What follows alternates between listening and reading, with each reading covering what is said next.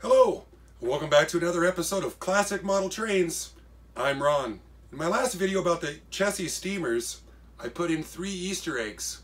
I'd asked if you found them to please comment below and let me know. Well, I had one fella that found them several hours after the video was posted. I want to give a shout out to Eric E. for finding those, posting them, and having a little fun with us. In case you didn't figure out what they were, here's the hint. During the video's opening monologue, I mentioned the 3 railroads that merged together to what would be called the chassis system. The Baltimore and Ohio, the Chesapeake and Ohio, and the Western Maryland Railroad. During the start of the train running videos, here's what the Easter eggs look like.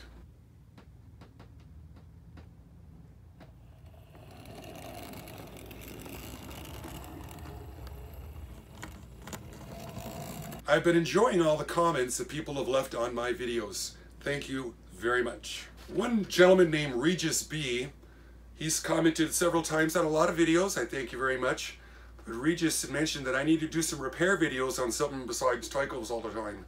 So I'm like, well, I completely agree with you. I did a little searching and I found this locomotive that I started to make a video on a while back ago but never completed it.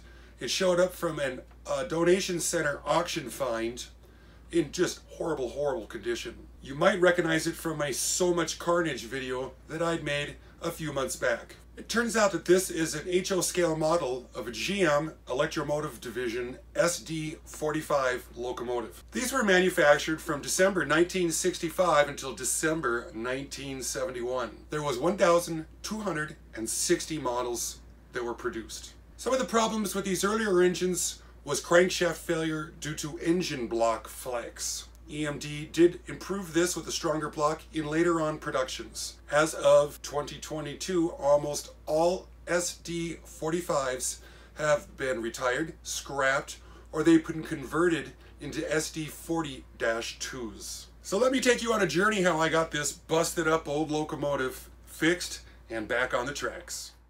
It showed up in several pieces inside the packaging from the auction.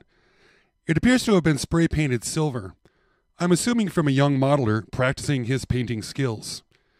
Everything had spray paint on it, including the wheels, windshield, side trucks, and what remained of the railings. I had recently purchased an ultrasonic cleaner and was excited to see just how good of a job this device could take off unwanted paint. Taking apart these particular type of Athearn locomotives is really quite simple. Up on the top, they've got this bar right across here that provides electricity coming from the trucks to the top of the motor. So these, they just actually kind of pry right off because the way it's got this shape. So there's a clip right in here, and you get up underneath of this clip and you give it a little pry like that, and that will allow the truck to drop out of the frame. You don't want to lose this driveline piece right here. It's your top gear, and then this driveline will slide out of the flywheel right in this area if one wanted to work on that. And then the trucks themselves, they've got 2 more clips. There's one here on the front, which just pries off. And then there's also these ones, there's some here on the bottom. Come in with a screwdriver at this angle. Is this gonna work? There's one, come in over here. There. And then this allows the side frames to come off. Well, the whole thing's going to kind of fall apart. Oh, there it is.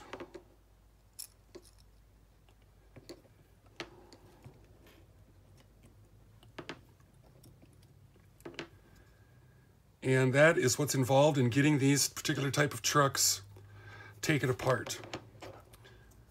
Now this one here, I've already disassembled it and it was already cleaned up, and I lost the video footage on how I took this apart, so this is why I'm redoing it right now so you can see how these things operate.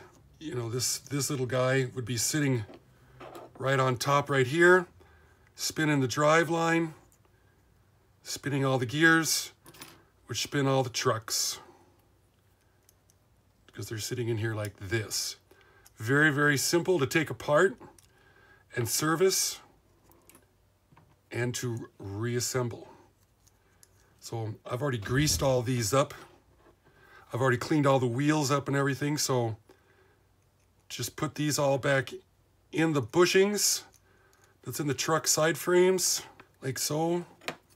Get this other guy coming up from underneath. Make sure all the axles get inside the bushings that are on the side frame. Hold it together. You take this clip here, push it down right there. Now we've got everything mostly assembled. There's a clip that goes on the front. And then of course this clip will go back on when we put this back in the truck. Goes in here. There's a pin right there that rides in this hole right here. Put my little baby drive line in. It only goes in one way because it's got this little tiny keyway right there. These right here these are bushing blocks, and there's also a very tiny little washer right in here that you want to make sure you don't lose those. And if you're missing them, then you need to go and get some new ones. Thrust washers.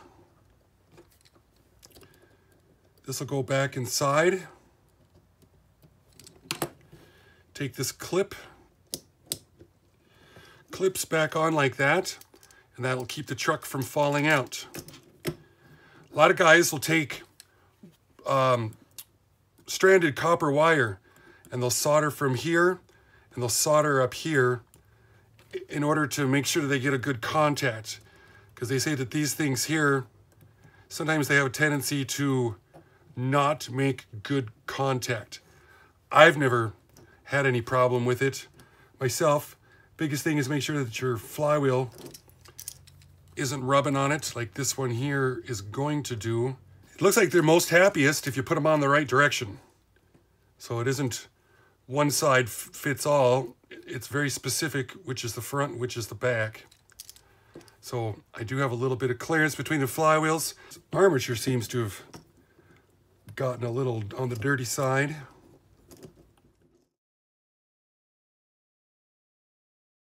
After the trucks were disassembled one at a time, I put the pieces in a Ziploc bag with about a tablespoon of simple green cleaner and filled halfways with hot tap water.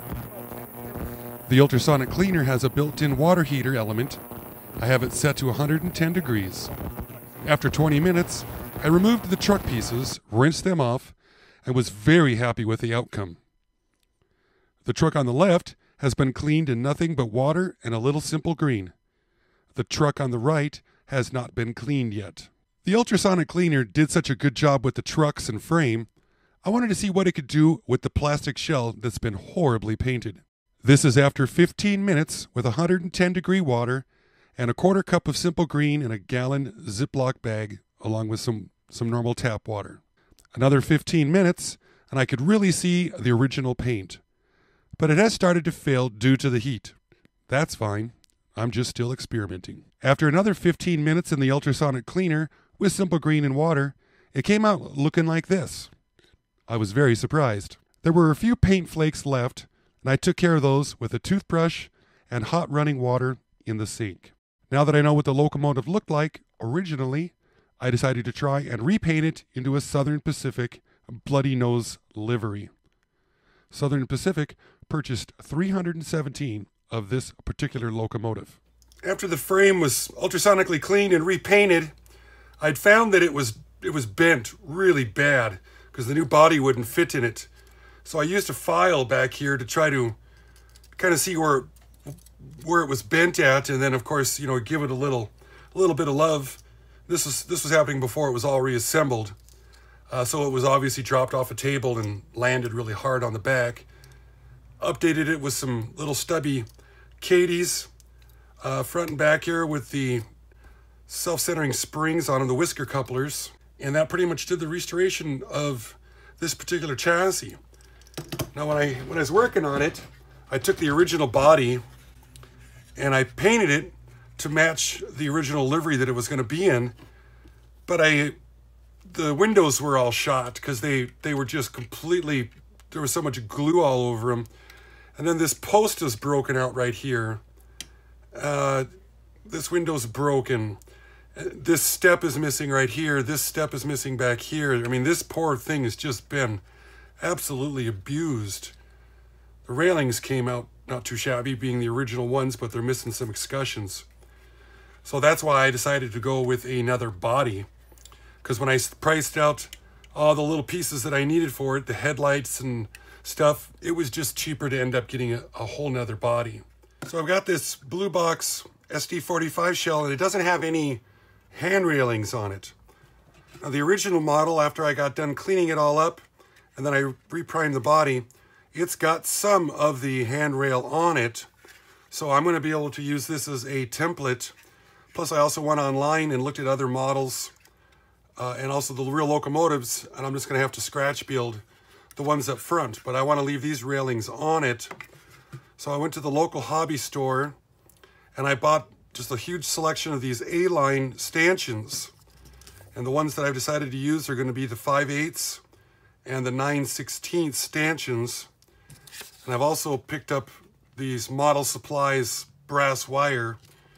And this is 0.22 diameter. So I am going to bend up some hand railings for this thing, paint them, and see how they come out. So after about an hour's worth of fabricating and doing a little soldering, this is what this handrail looks like right here. Of course, it's got to still be painted and stuff like that. Get to working on the other side now. So I made the primary bend right up in here on this, and then I'll slide these stanchions on and put these in the hole that's on the body. And of course, you see how they're loose and they move around, and this is the reason why one has to solder them. So I'm going to get enough stanchions on here, and then I'll warm up the soldering iron, and I will get to soldering these stanchions to the handrail. I use some paste flux here on a little tiny brush, and I come by and I put paste flux on each one of these joints right here. You can't successfully solder unless you use a paste flux to get the solder to flow in where it's supposed to. Now you can look through the stanchion and you can see the body lines from the doors in behind it. So I use that to make sure that my stanchions are going straight up and down. But what I found out works the best is to move it out of the way and then tin the wire. And you got to use just the tiniest amount of solder. Then once I got the wire tinned a little bit, move the stanchion into place, get the job hot to pull that solder in underneath the stanchion. Now I've got a blob of solder right there. So you use this stuff here. It's a solder wick. It's just basically brass or copper weaved together, and you put it down over the top of your solder, and once you get it warm, it will wick out all the extra stuff that you've got. And that stanchion is now soldered on there.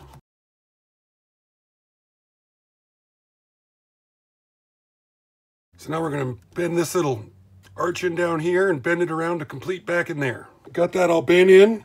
Now it's time to solder up the little stanchions on the back side of it right now. Well, after about 4 hours of soldering and fabricating, these are what the handmade rails look like right now.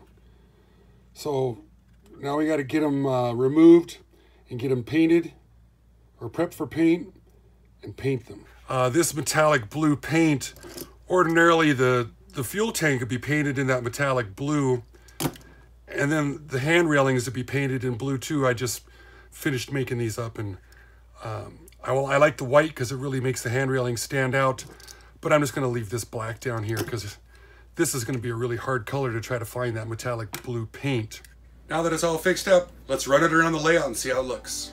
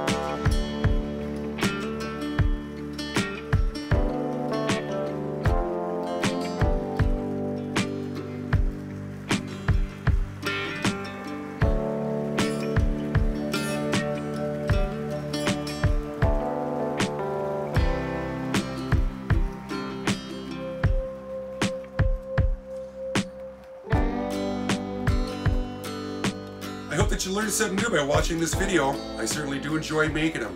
Here's a couple more great videos that I recommend.